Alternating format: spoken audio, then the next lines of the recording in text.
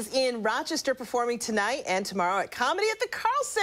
But first, she's with us on Good Day Rochester. Look at that. Welcome. She brought her coffee. Yeah, she's all set. All jazzed up and all that stuff. I'm juked. So how'd it go last night? It was really fun. So, yeah, I really love that venue's awesome. Very nice. Yeah, Everybody really says nice. that. Yeah. So you got a book out. I do. Ridiculous. I love that you know how to say it. Most people see it and they can't do it. My daughter is planning a wedding right now. Yeah. And then Norma got married just yesterday. Was her anniversary. Yeah. And what would you say in planning a wedding?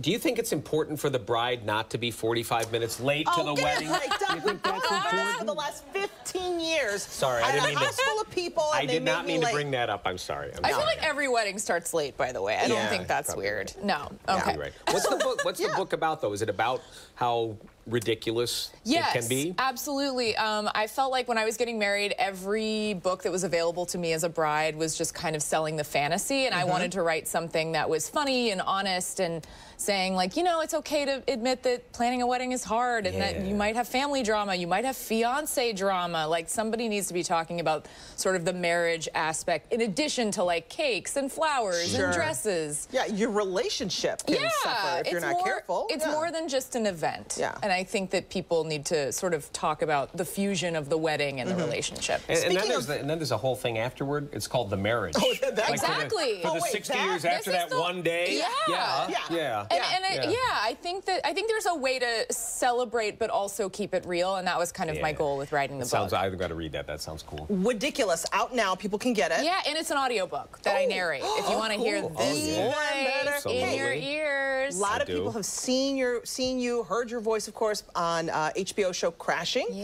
with Pete Holmes, who you were so great. You played his girlfriend in the show. And I grew to love you in that role as a struggling comedian. She's trying to make a name for herself on the show. But then here you are, his girlfriend, but almost his competitor too, right? Yes. I think that what we were trying to showcase was that, like, comedy can really bond two people in a really, like, specific, amazing way, but then also two people who are trying to, like, make a name for themselves.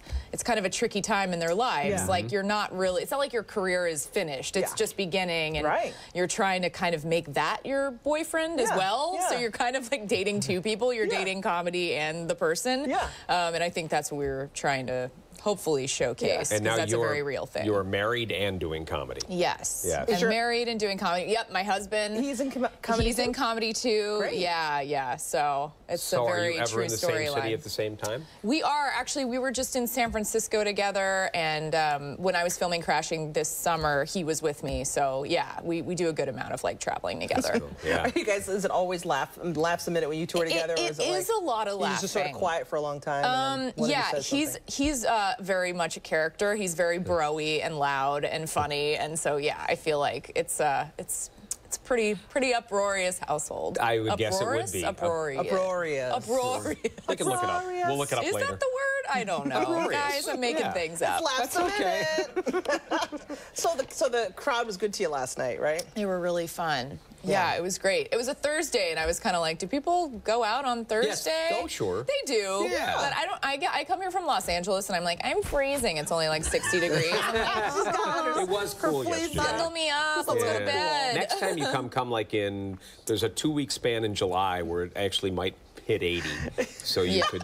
Just 2 weeks. No, I'm kidding. We had you guys have a summer. Beautiful weather. Hey, tonight 2 shows. Tomorrow 2 shows. Comedy at the Carlson. Yeah. Thanks for coming in. Thanks for having me. Jamie Lee, everyone. And don't Ridiculous is the book. Ridiculous. Ridiculous. Yeah.